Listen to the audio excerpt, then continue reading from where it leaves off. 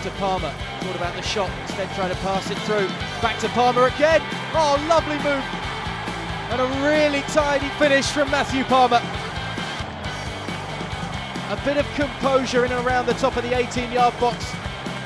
A lovely darting run that was never really tracked. And Palmer finds the top corner and Oldham have the lead.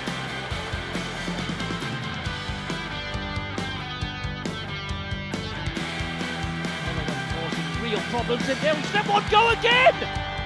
What a terrific finish on the volley! Well, what entertainment we've had here at Boundary Park. We've seen some fabulous goals. Here's Jones, good turn. Still Mike Jones goes for goal and finds the bottom corner. A superb strike from Mike Jones for his third goal of the season. It was all about the turn in the build-up. Checked to go one way, turned back the other, and said see you later. And after that got his yard and drilled it in past Lee.